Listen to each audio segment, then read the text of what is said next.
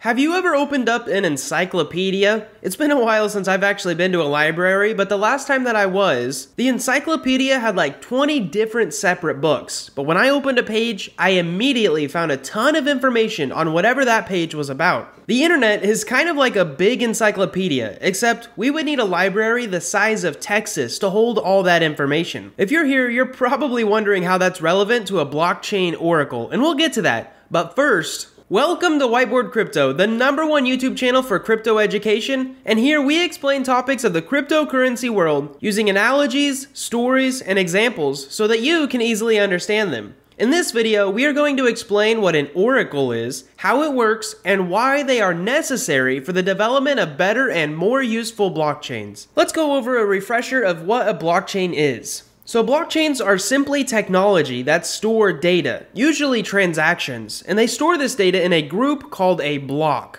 Now each block usually has some data before it and hopefully some data after it, but all they do is pretty much just store transactions. If you need a refresher on what a blockchain is, we actually have an entire video about that. Next up, advanced blockchains can actually have something called smart contracts. Again, we have an entire video explaining what a smart contract is, and we go over some examples of them. So check that video out first if you haven't already. As a recap, smart contracts are agreements on the blockchain that only get executed if the agreements are met. For example, we could say something like, if Whiteboard Crypto doesn't have 1 million subscribers by 2022, pay Theodore $100. Oh, by the way, my name is Theodore. We could also write a smart contract that allows us to swap coins and tokens. For example, if John gives us 10 Z tokens, give him 4 Y tokens. Even more advanced smart contracts will allow us to write insurance contracts where you pay a monthly premium, and then if something happens like your house burns down, the insurance contract can actually pay you for it. You can start to see how complex these smart contract agreements can get,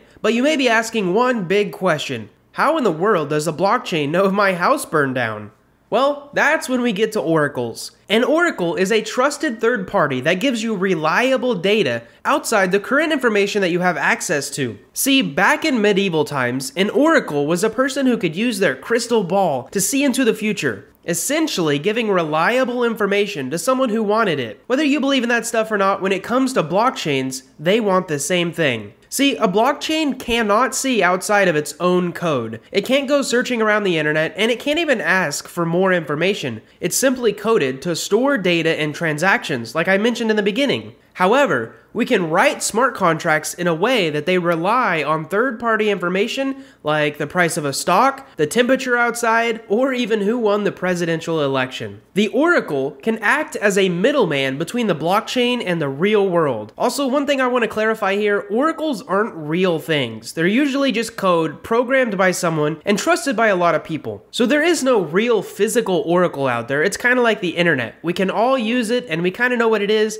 but it's not really one thing. For the rest of this video, I want to go through an example of each one of the things that I mentioned.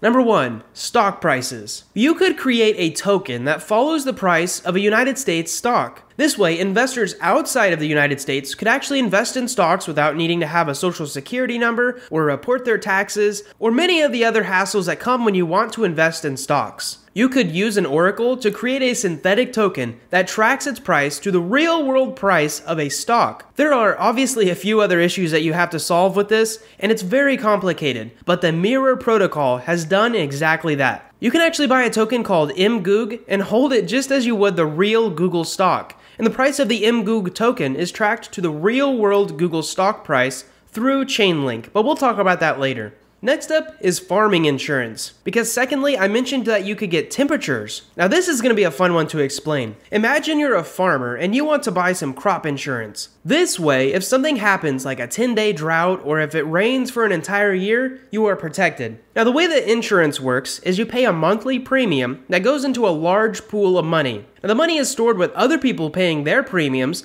and using statistics, we can reasonably predict that the amount that we require people to pay will cover their issues. So if one year your crops don't grow because it's too hot, you can actually have a $100,000 payout from the insurance smart contract. An oracle would be needed here, because how does the blockchain know if there's a drought? Well, you can just feed it data of the temperature of your location. And if it looks at the temperature and it's more than 100 degrees Fahrenheit for more than 10 days, we can say that you should be paid. Of course, this is just an example, and how insurance works is far more complicated than this. I just wanted to show another example of how we can use oracles and smart contracts to basically recreate the traditional way of using insurance that allows us to use a decentralized, trustless, and probably more affordable method using blockchain technology. Next up, we have presidential elections. Have you ever seen that website where you can practically gamble on who wins certain elections? I definitely have, and it's a really interesting idea, although it could definitely be implemented with blockchain technology and using cryptocurrencies. Instead of paying with a credit card, then voting, and then waiting for the poll to happen and trusting the platform that will actually reward you if you won, we could simply write all of this with code and host it right on Ethereum. This way, we could pay with Ethereum or USDC, wait to see who won, and then let our trusted decentralized oracle do the work of paying out the winners. Speaking of decentralized oracles, one of the benefits is that we don't have to trust one data source, right? Well, this wouldn't be a video about oracles if we didn't talk about Chainlink. Basically, blockchains are decentralized, meaning no one person or no one company can actually control them. Oracles should be too, meaning that you don't get data from just one source. Because if you did, you would have one point of failure and then your data is technically centralized. So how do we make an oracle decentralized? Chainlink seems to be the answer, and I don't want to go too deep into it with this video, but they have an entire blockchain that is focused around supplying reliable, real-world data from temperatures to prices to even the number of views on this video. We actually have a video for Chainlink scheduled, so if you're not already a subscriber, go right ahead, click that subscribe button, and it'll let you know when we upload new videos, plus it also rewards our hard work. Without getting too technical, I also want to share with you that there are different types of oracles, and these different types usually specialize in one of three categories. For example, hardware oracles read information from real-world sensors, like a thermometer or a weighing scale, or even if an NFC tag can be found nearby. Software oracles find information on the web, like stock market data or how many users are on a website. And third, human oracles are oracles that consolidate human data, like reviews or important ideas from people with specialized skills or knowledge. But if we started to explain this, it'd start to get very complicated. Oh, and as we end this video, we've been promoting a new project that we've been working on. Long story short, we've created a DeFi for Beginners guide that is absolutely free to you. If you want to check it out, you can grab a copy of that guide at whiteboardcrypto.com right now because we love getting feedback on it and we hope to continue improving it to make it the best one out there. Anyways, thank you guys for watching. We hope that you enjoyed this video. We really hope that maybe you've learned something. And most of all, we hope to see you in our next video.